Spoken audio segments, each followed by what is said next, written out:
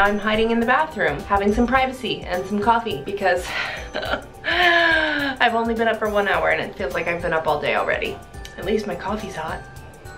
So I have to admit, I'm not exactly a summertime kind of gal. I don't love summer weather. I really enjoy me some fall and winter, but there is something about summer that I really do love. And that's the change in routine that happens for our family in the summertime. This year is particularly different for our family compared to previous years for a couple of different reasons. One, we have a new addition to our family. Granted, she is almost 6 months old, but this is her first summer with our family. And then also my husband is now home full-time.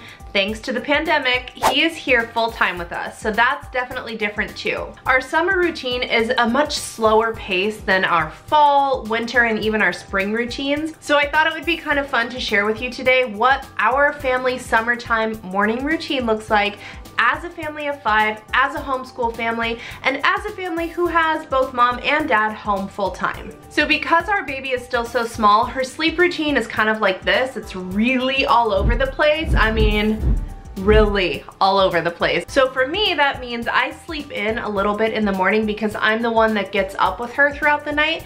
So my husband gets up at about 4:30 or 5, usually every morning, and he'll take the baby with him so that I can get a little bit of sleep. And my older girls like to be my alarm clock in the morning. Hi! Hi, Mommy! Hi, Florrie. Stop! You stop!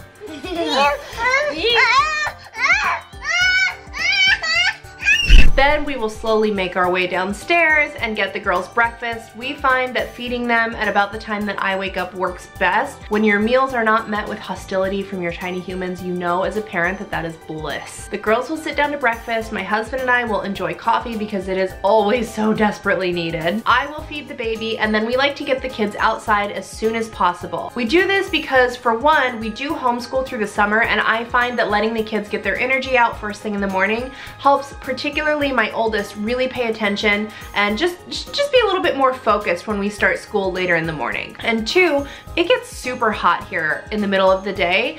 We live in Iowa, and it gets hot here. So we let them get some time in the pool. They can play on the play set, do whatever they want to do really in our backyard or on our property until about 10 o'clock, which is when I like to get school started. School, because it is kind of summertime for us, does not take as long as it would during the fall and winter months. It should take us about an hour and a half, and then after school we move on to a little bit of lunch munch. And in the summer we're not focusing on our big subjects like science, math, history, that sort of thing. We focus more on things like coping skills and arts and crafts. We're doing a little language arts right now. Just things that don't require so much structure. We also like to have the kids kind of help with some chores throughout the morning. My oldest favorite chore right now is definitely watering our plants.